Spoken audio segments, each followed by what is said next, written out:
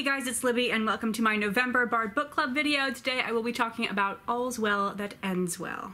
Now, last month in my wrap-up I mentioned that I had read Julius Caesar, not for the Bard Book Club, but just for fun.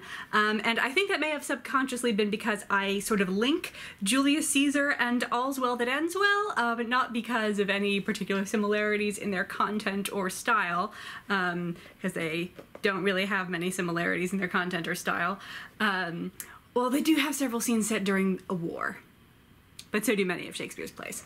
But because they are kind of the opposite of each other in my own personal experience of Shakespeare, and that is that I think Julius Caesar is the best of Shakespeare's plays that I read least often, and All's Well That Ends Well is the worst of Shakespeare's plays that I read most often. I read them disproportionately to how good they are. So I will freely admit, All's Well That Ends Well is not like a super great play. It's weird, stuff does not always make sense, but I just like it. What can I say? But even though I've read this so many times, I found that reading it knowing that I was going to have to make a video talking about it made me like see all sorts of new things in it. And this video series is teaching me that each of these plays really needs their own sort of video about them. So I will not be presenting like, this is my grand unified theory of All's Well That Ends Well, nor will I be, you know, having deep discussions about each of the characters or anything like that. In this play, I am going to invite you into the experience of what it was like for me to read this play. I put an unusually high number of sticky notes in this play compared to the other ones I've read for the Bard Book Club. So I'm just gonna go through the play and, you know, tell you what I was thinking as I was reading it, which I think might be helpful for people who are sort of just getting into Shakespeare and want to know what sorts of things people who've read lots of Shakespeare think about when they read Shakespeare. Have I said Shakespeare enough? And presumably in doing so we will discuss some of the themes of this play, as well as in some way address the question of what genre this is, which has been a bit of a puzzle for many people. But I'll just go ahead and spoil my secret right now regarding what genre I think this should be categorized as. I think this should be categorized as a proto-romance. It is the only of Shakespeare's plays that I would categorize as a proto-romance, but hopefully I can convince you that that is the best place for it during the course of this video. So let's start by looking at the first 7 or so lines, which are delivered by the Countess, Bertram, and Lord Lafeu. The Countess says, "In delivering my son from me, I bury a second husband." Bertram says, "And I, in going, madam, weep o'er my father's death anew, but I must attend his majesty's commands, to whom I am now in ward, evermore in subjection." And Lafeu joins in with, "You shall find of the king a husband, madam, you, sir, a father." And the first thing that I notice here, which will become a rather frequent occurrence in the vocabulary of the play as well as in the plot of the play, is this notion of like the interchangeability of family members. The Countess is comparing Bertram to her husband. Lafeu says that in the king, the Countess will find a husband and Bertram will find a father. Obviously, she's not saying that the Countess is actually going to marry the king, but that the king will sort of fulfill the role of husband. So we're going to see lots of people fulfilling the role that is meant to be filled by some other member of their family. And we also get the first inkling of Bertram's character when he says, "And I, in going, madam, weep o'er my father's death anew, but I must attend his majesty's command." I don't think this is meant to be read as Bertram actually being about to weep over his father's death anew. He doesn't actually care about his dad's death because he immediately says, "Gotta go hang out with the king." And this makes Bertram actually similar to Helena, whose father has also recently died, and she has recently become a ward to somebody else. The Countess has become her mother in the way that the King of France has become Bertram's father. And neither of them are actually sad about their dad. Helena appears to be sad about her dad, but is in fact sad about Bertram leaving. So let's move on to a little bit later in the scene when Helen first speaks to us in a sequence that is very reminiscent of another play Shakespeare was writing around the same time, Hamlet. And since he was writing both of these plays around the same time, that means he's also writing them recently after his son's death. His son was named Hamnet. No connection to Hamlet, presumably because Shakespeare used the name Hamlet from the original source that he based Hamlet on. So the Countess tells Helena to stop crying about her dad. She says, "No more of this, Helena, go to, no more, lest it be rather thought you affect a sorrow than to have." Helena says, "I do affect a sorrow indeed, but I have it too." Lafeu says, "Moderate lamentation is the right of the dead, excessive grief the enemy to the living." Compare this to Hamlet's conversation with his mother, which is one of the first conversations that he has. She says, "Good Hamlet, cast thy nighted colour off, and let thine eye look like a friend on Denmark. Do not forever with thy veiled lids seek for thy noble father in the dust. Thou know'st 'tis common, all that lives must die, passing through nature to eternity. Aye, madam, it is common. If it be, why seems it so particular with thee? Seems, madam, nay, I know not, seems. 'Tis not alone my inky cloak, good mother, nor customary suits of solemn black, nor windy suspiration of forced breath, nor the fruitful river in the eye, nor the dejected behaviour of the visage, together with all forms, moods, shapes of grief that can denote me truly. These indeed seem, for they are all actions that a man might play. But I have that within which passes show these but the trappings and the suits of woe. Of course, Hamlet needs about a dozen lines to say what any other character could do in one. But I think it's very interesting that we see this thought come up twice, this thought of how is it possible to genuinely express your grief when the only way to express your grief is by doing things that people who are not actually feeling grief could also do. The issue of what is the difference between existence or essence and mere performance of that essence is something that we will talk about at length whenever we get to Hamlet. But for now, I think it's interesting to draw the distinction that Helena actually is kind of playing a part. She is not affecting a sorrow. She doesn't have, she's not just pretending to be sad. She really is sad. But she is allowing everyone to be misled about why she actually is sad. Perhaps this is because Helena is a woman and therefore deceitful, as you can read about at length in the sonnets, whereas Hamlet is a man and therefore not deceitful. Obviously, this is how gender works. But Helena is not actually sad about her father's death, which everyone thinks she's sad about. She's sad that Bertram is going away. Interestingly, she does kind of talk about Bertram as though he is dead. In her soliloquy later in the scene, around line 109, she says, "But now he's gone, and my idolatrous fancy must sanctify his relics." Relics are the things that saints have. In order to be a saint, you have to be dead. I think. Do I have any Catholics or Catholic scholars around here? You do have to be dead in order to be a saint, right? And you have to perform miracles from beyond the grave. Yeah, she's talking about him like he's dead.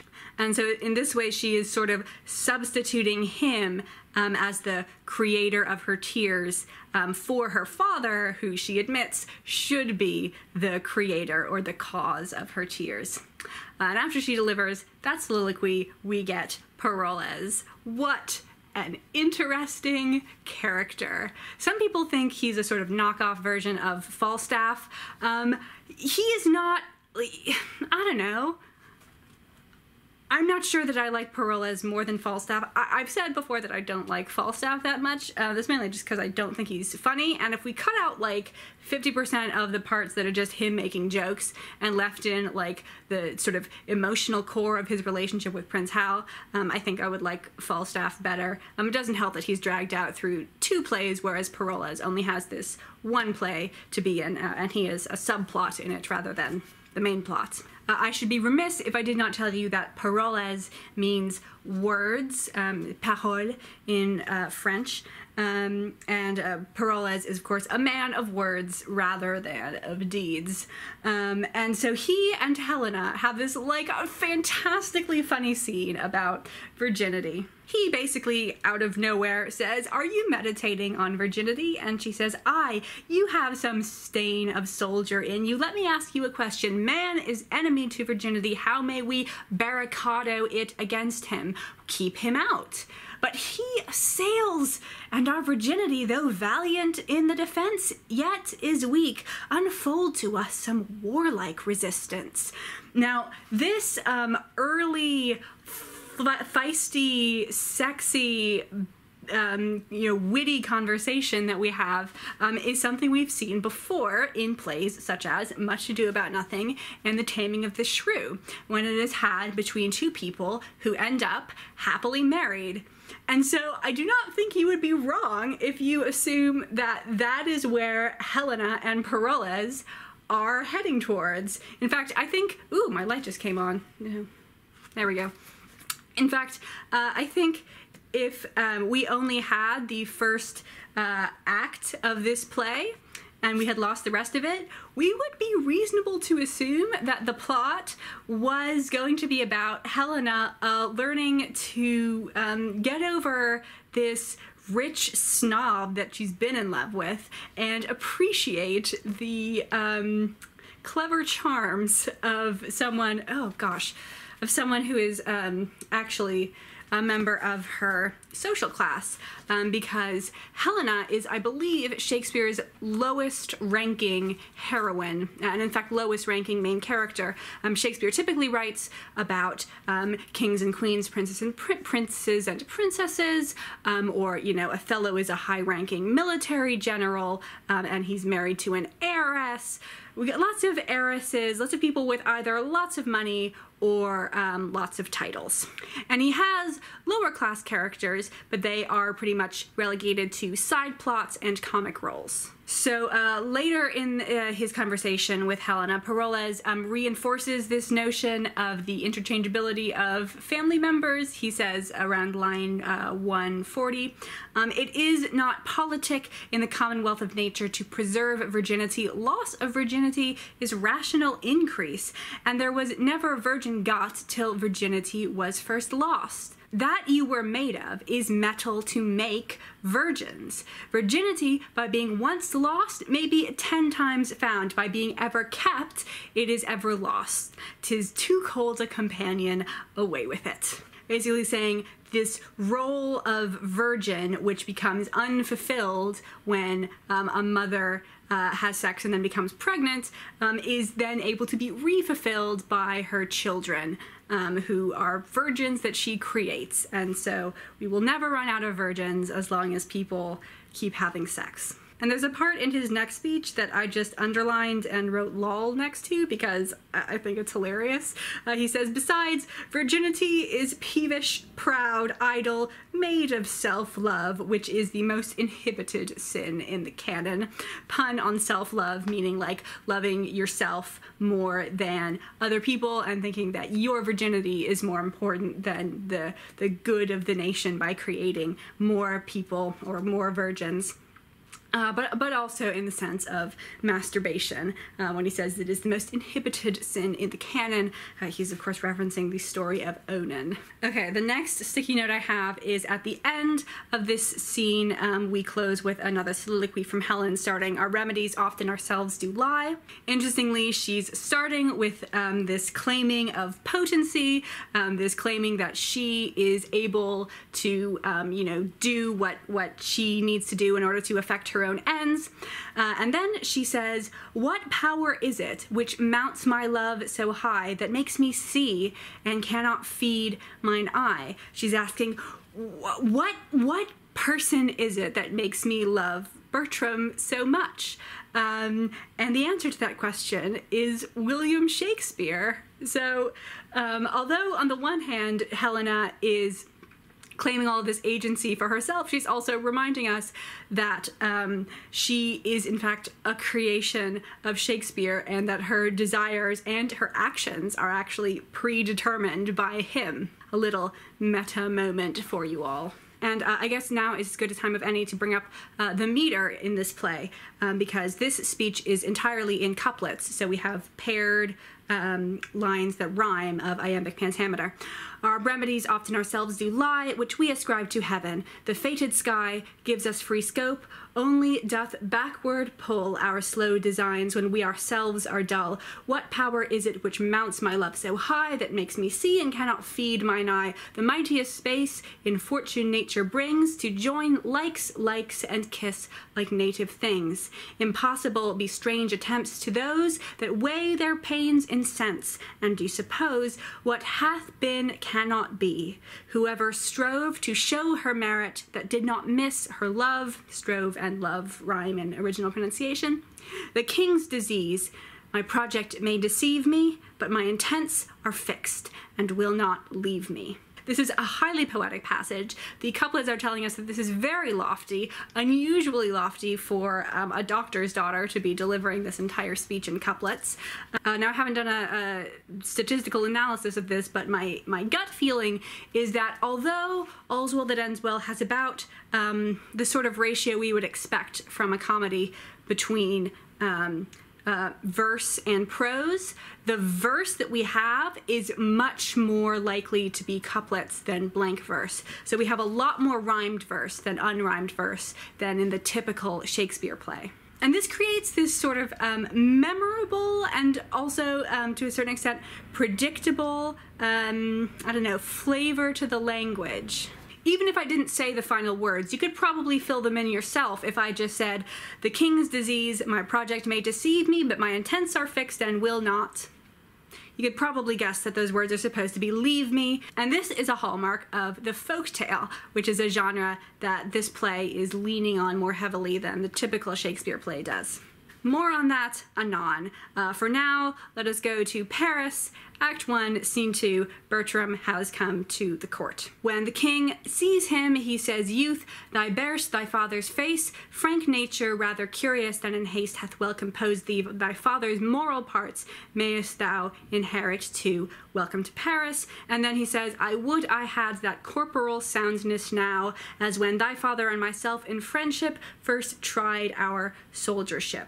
So first I noticed that Bertram is being compared to his father. He's sort of being presented as filling the role of his father, which is back to that theme that is going to keep appearing. And also, I like the little pun on the word corporal, which is both meaning relating to the body. The king is saying, I am no longer in good health, and is the name of a rank in the military, and he's about to talk about his time in the military. Then on to Act 1, Scene 3, where we see the Countess hanging out alone at home, and she's having a conversation with her clown La Vache, which means the cow in French. La Vache is explaining that he wants to get married so that he can have sex, and he doesn't want to commit the sin of adultery. And so the Countess says, thy marriage sooner than thy wickedness, as in, I would rather that you be married than that you commit adultery. And he says, I am out of friends, madam, and I hope to have friends for my wife's sake. The Countess says, such friends are thine enemies, knave, meaning that if you have friends for your wife's sake, meaning that they are friends with you because of your wife, that means those friends are sleeping with your wife, which would actually make them your enemy. So if they are assuming your role in like a familial relationship to your wife, there's the people stepping into other people's familiar roles. And that's bad news. And he says, aha, y'are shallow, madam, in great friends, meaning you don't have a lot of good friends in that case. For the knaves come to do that for me, which I am aweary of. He that ears my land spares my team, and gives me leave to in the crop.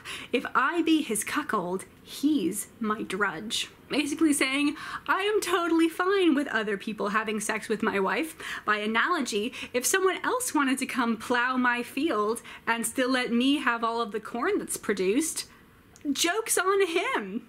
which, while it may not exactly make sense, is certainly entertaining. Okay, the next note that I have is here in Act 2, Scene 3, and it is reinforcing the idea that this is a folktale, or a folktale influenced play.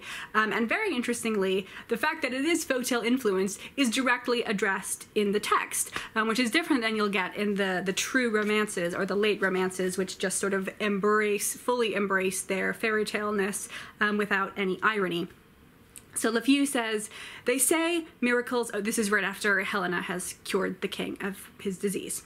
LeFou says, they say miracles are past, and we have our philosophical persons to make modern and familiar things supernatural and causeless. Oh gosh, it just got dark. I think it's going to rain, and that's why the... LeFou says, they say miracles are past, and we have our philosophical persons to make modern and familiar things supernatural and causeless. Hence it is that we make trifles of terrors, ensconcing ourselves into seeming knowledge, when we should submit ourselves to an unknown fear. And Perola says, why, 'tis the rarest argument of wonder that hath shot out in our latter times. They're both saying, this is some miraculous thing, not the sort of... Not the sort of thing that would make you throw pencils on the ground. Not the sort of thing that you would expect in, like, these modern days when you know that, like, fairy tales aren't real, but this fairy tale thing is just happening. Are we in a play or something? Okay, guys, I'm gonna put a white scarf on over my navy dress because I think the camera keeps thinking that it's too dark and turning this light on. So I'm gonna convince it that this is the right lighting scenario.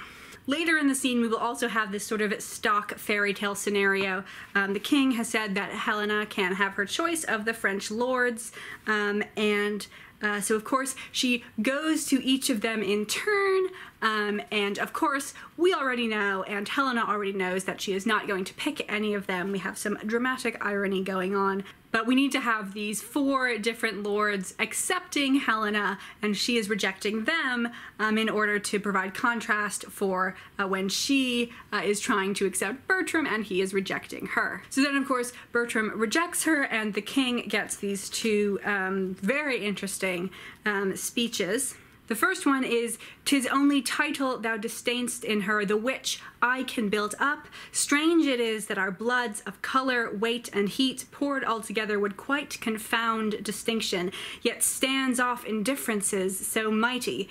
If she be all that is virtuous, save what thou dislikest, a poor physician's daughter, thou dislikest of virtue for the name. But do not so. From lowest place, when virtuous things proceed, the place is dignified by the doer's deed. Where great additions swells, additions being titles sort of tacked on to the end of your name, and virtue none, it is a dropseed honor. Good alone is good, without a name. Vileness is so. The property by which it is should go, not by the title." I'm getting chills reading this. It's very interesting in the early modern period to be getting this unambiguous argument for meritocracy rather than aristocracy, especially because Shakespeare is living in an aristocracy. And you could almost read this as a response that Shakespeare is delivering to his future doubters. Now, I have not brought up the issue of whether or not Shakespeare actually wrote Shakespeare's plays in the videos, although someone did talk to me about it in the comments of one of the earlier Bard Book Club videos. And the fact that I have not brought it up should tell you that I do believe that William Shakespeare wrote at least most of the work that is attributed to Shakespeare, and, you know, possibly some work that is currently not attributed to Shakespeare. People who don't believe that tend to be a little bit louder about it. And certainly one of the arguments for Shakespeare not writing Shakespeare's plays is that he was too poor and thus could not have known all of these, like, intelligent references that are demonstrated in the works. And he here is saying, like, it doesn't matter what rank you're born into, man.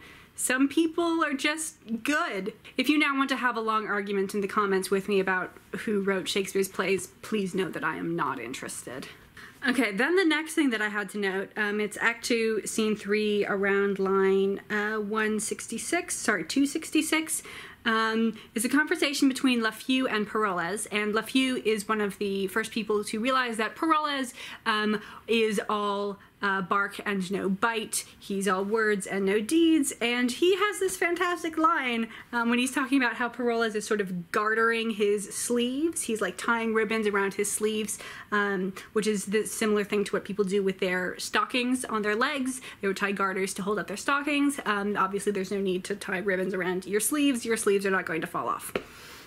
But he says, you know, since you're treating your arms like legs, thou wert best set thy lower part where thy nose stands. Basically, you might as well put your penis where your nose is, which I think is hilarious. And then another example of the ways in which this play is more folkloric, at the beginning of Act 3, Scene 1, the Duke of Florence comes on and he says, "So, from point to point, now have you heard the fundamental reasons of this war, whose great decision hath much blood let forth and more thirsts after." So he says, I have just explained to you, various lords of France who have come to fight in my war, what this war is about, what we're fighting for, who we're fighting against. Of course, we, the audience, do not get to hear about this, and it's this rather folkloric thing to just have like a generic war going on. They're just going to fight. How, why, against whom, whatever. This is very different than the histories where we get a long explanation of exactly what people are fighting about. And then moving on to Act 3, Scene 2, when Helena comes home to greet her new mother-in-law, and she explains how Bertram has abandoned her to go to war and has not had sex with her. We get one of the two real exchanges of family members that occur in deed as opposed to just in words in this play, and that is when the Countess rejects Bertram as her son and says Helena is now her only child. "Thou robbedst me of a moiety. He was my son, but I do wash his name out of my blood, and thou art all my child." Which reminds me of another thing that I should have brought up, which is that we never get an explanation for why Helena is in love with Bertram. I mean, she tells us that he's good looking, but that's pretty much it. We don't know why she is in love with him, and I think she's just in love because she's in love, because this is not a story about real people, this is a fairy tale. And that's why she continues to love him, even when he is like a massive jerk to her, because this is not a play of complex characters. And I don't think that's a bad thing. Like, Little Red Riding Hood does not have complex characters, but it is still incredibly enduring. Okay, and then the thing that I noted in Act 3, Scene 4, which is when the Countess receives or finds the letter that Helen had written to her. Helen's letter starting, "I am St. Jaques' pilgrim thither gone, ambitious love hath so in me offended that barefoot blah blah blah blah blah." This letter is a perfect sonnet. So again, Shakespeare showing us the intelligence and in some ways, like, nobleness of this doctor's daughter, demonstrating to us why she is worthy to be married to a lord, even if he is a douchebag. Now moving on to Act 4, Scene 2. This is a conversation between Bertram and Diana, when Diana has been instructed by Helena to accept Bertram's advances and say, okay, we'll have sex with you, but we have to do it in my room, in the dark, and you can't stay that long, because it's not actually me, it's gonna be your wife. Here, Bertram invokes some of the ideas that Parolles was bringing up in his first conversation with Helena back in the first scene of the play. And he says to Diana, "Now you should be as your mother was when your sweet self was got," reinforcing the notion that virgins lose their virginity in order to create more virgins. And this scene is another, like, clever, flirtatious scene between two people who do not end up together. Okay, now I want to discuss this very interesting moment which occurs in Act 4, Scene 3, which is a scene where Parolles is captured, blindfolded, and made to reveal to Bertram that he would totally betray his army and his friends if his life were on the line. So he starts out by divulging information about the army and sort of how many troops they have, and then he sort of needlessly insults some of the captains of the French army unwittingly to their faces. And then the interpreter finds a letter in Perolez's pocket, which is written to Diana, telling her that Bertram is not to be trusted, and that if she's going to have sex with him, she should demand her payment up front, because Bertram will totally cut and run. And Bertram, of course, this is perhaps the final straw for him, and the purpose of this scene is to teach Bertram that his initial perceptions of people are wrong, which he will then sort of transfer over to Helena in the final scene when he realizes that he is in fact in love with her. But even though Bertram finds this an incredibly repulsive act, I think we as the audience think that this is a good thing that Perolez is warning Diana, which makes Perolez a very fascinating character and possibly the most complex character in this play, and I also think more complex than Falstaff. Falstaff never learns. He says insulting things of Prince Hal when he doesn't realize that Prince Hal is listening. He repeatedly lies to his face, but then at the end, when Prince Hal becomes King Henry, he runs up to him in sort of the middle of his coronation procession, or recession, and sort of demands special attention. And Prince Hal, now King Henry, is like, no. What are you doing here? I know thee not, old man. But Perolez, on the other hand, at least demonstrates this concern for other people outside of himself, even to the detriment of the man that he's sort of leeching off of. But Perolez actually seems to learn from his experience of being exposed. He says, "Whoever knows himself a braggart, let him fear this, for it will come to pass that every braggart shall be found an ass. Rust, sword, cool blushes, and Perolez live safest in shame. Being fooled by foolery thrive. There's place and means for every man alive. I'll after them." Which means that at the end, Perolez maybe gets a bit of a happy ending. Remember that LeFou was the first person to call out Perolez for not living up to these fantastical things that he's saying about himself. And at the end, when LeFou encounters Perolez, he says, "Sirrah, inquire further after me. I had talk of you last night. Though you are a fool and a knave, you shall eat. Go, follow." He basically invites him to have dinner. And then in the final scene of this play, we have a repetition of someone talking themselves into a trap and then finally being exposed as a liar. But now it's not happening with Perolez, it's happening to Bertram. He's producing all the wrong rings, and then Diana shows up and claims that he promised to marry her, and Bertram is still convinced that he can talk his way out of this until, bam, Helena shows up. And she has completed the 2 commissions that he demanded of her. She has taken the ring from off his finger, and she is now pregnant with his child. This is another sort of element of the folkloricness of this play. We are depending on Bertram not realizing which woman he was having sex with, and we are also depending on the fact that even though they have only had sex once, hole in one, she got pregnant, because otherwise the story wouldn't work. And then Bertram has this immediate turnaround. As soon as he sees her, she says, "'Tis but the shadow of a wife you see, the name and not the thing." Bertram says, both, oh pardon, saying she is both his wife in name and his wife in deed. And then his last line of the play is, "If she, my liege, can make me know this clearly, I'll love her dearly, ever, ever dearly." Now, this is such a ridiculous thing to happen. Bertram has spent the entire play, including much of this scene, trying to avoid marrying Helen and another low-class sort of woman. So some productions will lean on the "if" of his final line, if she, my liege, can make me know this clearly, I love her dearly, ever, ever dearly, meaning I don't think she could actually explain how this has happened. I don't believe that's my child. I'm not convinced that she actually has gotten my ring, sort of thing. But I think Shakespeare wants us to genuinely believe this.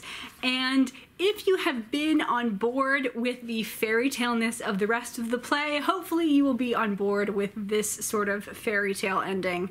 Which, of course, we knew was coming because the play is called All's Well That Ends Well. So it has to end well. And now, I don't know if you can tell, but I am losing my voice, which means it is time to edit this video. Let's see how long it is. Thanks for watching, guys, and remember that next month we will be reading A Midsummer Night's Dream, which I expect many of you have already read, but there is no harm in reading it a second, or a third, or a fourth, or a fifth time.